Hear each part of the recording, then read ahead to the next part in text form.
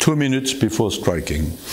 Because, you know, it is this strange and very democratic rule of unanimity. If a single country, even if it is the smallest, has said no, well, it has been told there was some people who were a bit reluctant, and at that time, always this trust.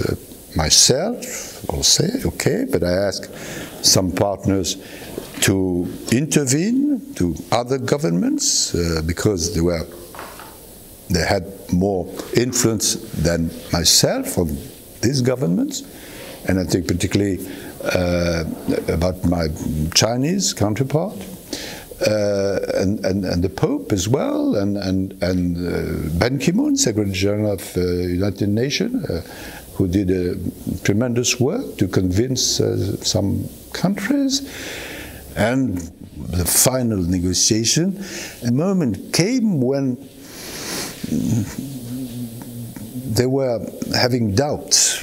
And from previous experiences I had in different settings, you feel that moment. And you must seize the right moment, because if it is over, it's over, and you lose.